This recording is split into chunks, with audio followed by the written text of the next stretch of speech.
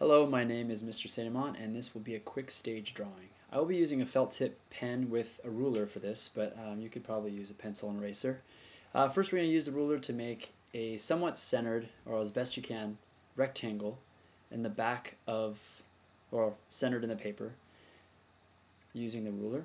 And this will serve as the backdrop, so the back of the stage where you will put the logo of the band. I just drew the vanishing point. From the vanishing point, I'll draw lines forward from the lower corners of that backdrop and then connect those lines all the way across as straight as possible. That serves as the floor of the stage, so that's where all your band members will be playing. Then we have the height of the stage here, so I'm drawing lines down that will disappear into the audience.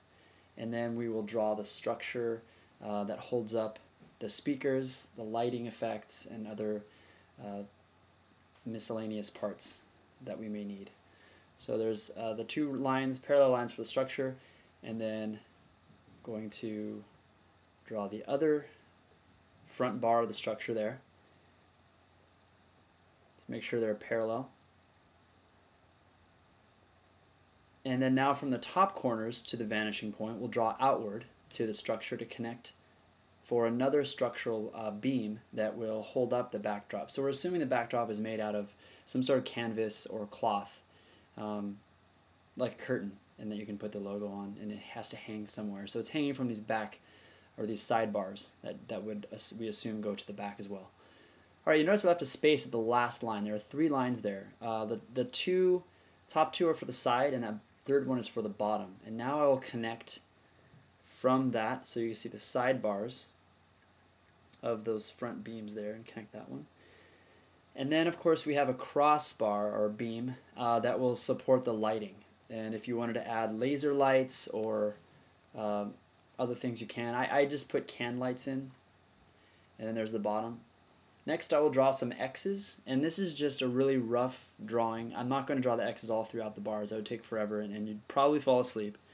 But I'm going to, everywhere those two little points come together, you would connect those to the vanishing point, and that will give you a definite 3D illusion that bar is, it's the side of the bar. And then draw connecting X lines. I'm drawing those little horizontal connectors, and then reinforcing some of those X's. Alright, so I won't go any further with the X's. Maybe on the top later, but now I'm drawing the back of the lights. The lights start off as circles in the back, and if you think of like a coffee can shape, that's why they're called can lights. They have that coffee can shape. But I'll leave those for now and work on the audience. I'm just drawing some random arms and tops of heads with funky hair every once in a while. That's the first row of the audience, and then I will start on the drum set. There is the bass drum, and then I have some rack-mounted tom drums that would be connected to the bass drum structure. And then we'll put some floor toms in just behind the bass drum. So two of those. There's the second one on the left.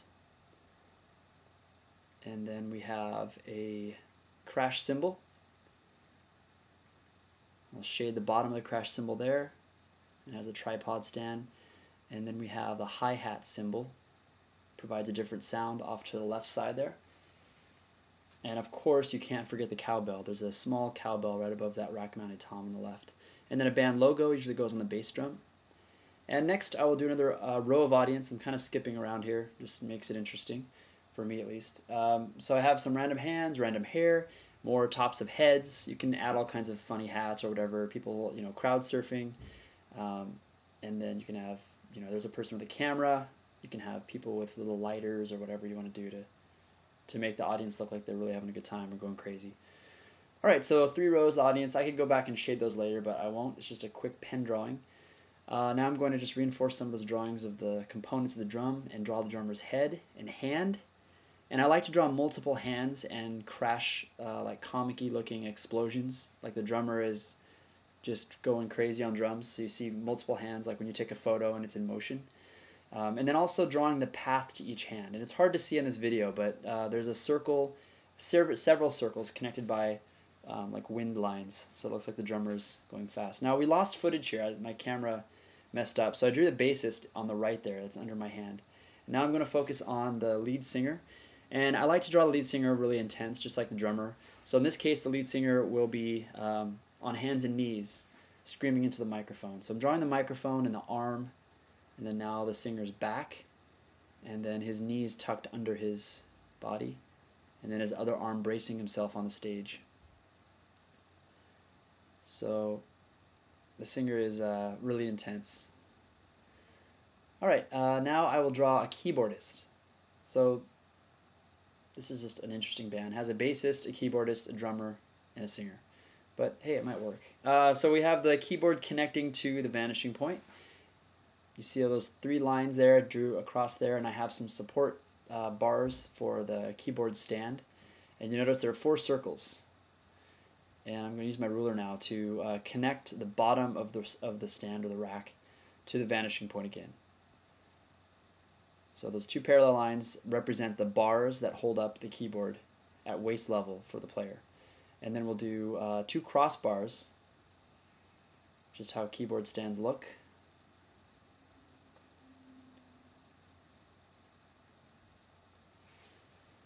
And then, of course, the keys on the keyboard. So a series of little lines that go toward the vanishing point, and then the keyboardist will have the head and then the hands, and that'll tell me the posture of the body. So we can have like kind of a, they're intensely looking down at the keys they're playing, and then there's some feet behind there and pants that we're drawing between the bars. Alright, next we have to have monitors. Monitors are speakers that provide feedback to the band. So if the singer is singing out of tune, the monitors face toward the band and let the speaker let the singer and the band members know how they sound. Sometimes in an arena or in a concert hall, it's pretty loud, so those help the band play in tune. Okay, now the fun part, the lights. I'm going to decide on which light faces what member of the band. So in this case, the bassist will be illuminated by that light. I like to make the lights cross. It just makes it more interesting when it gets to coloring. And in my other video that I will post soon, I have a more detailed explanation and a video on how to color the lights and make it fun. So I just drew the lights to the drummer. Now the lead singer will get a light there, so you can see how the beams of the light are crossing, and then the bassist gets another light right above. So a lot of these conical shaped light paths that are crisscrossing over the stage. Alright, the singer gets another light, because they're the lead singer, they usually get most of the attention, or the front man in a band. Okay, now I'm adding some structural components that hold the lights to the crossbeam, and then a couple more lights. This light is going toward the drummer, so the drummer will get 2 lights, and then the keyboardist off to the side will get a light as well. So light starts off narrow and then widens out to encompass the target. Okay, next we'll add some speakers, and the speakers in this case are mounted high on the structure. You can draw the little woofer and the tweeter, and then we can draw the structure back to the vanishing point. There's the side of it, and I shaded that in. And then another speaker on the left side. Now these are, for this band to be so intense and only have 2 speakers, it's a great disservice. Usually there'd be a stack of speakers, but just because of time, I am just showing you how to draw a couple. So there are the 2 speakers, and going to draw some pyrotechnics, some sparks in the background. So there's some shooting up flames that are flanking the drummer. And what's nice, it's cool about fun about drawing a band is you can get pretty crazy and confusing with everything.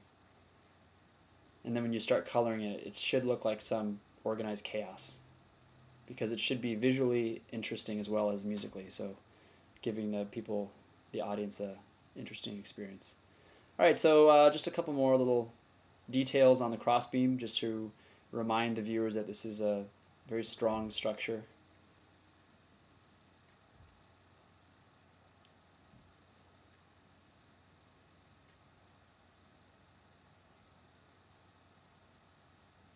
And then drawing a couple lines from the bottom, and you may not see this in the video, I can barely see it on this version here. Just a couple lines leading toward the vanishing point to show some depth. And that is pretty much it. So thanks for watching.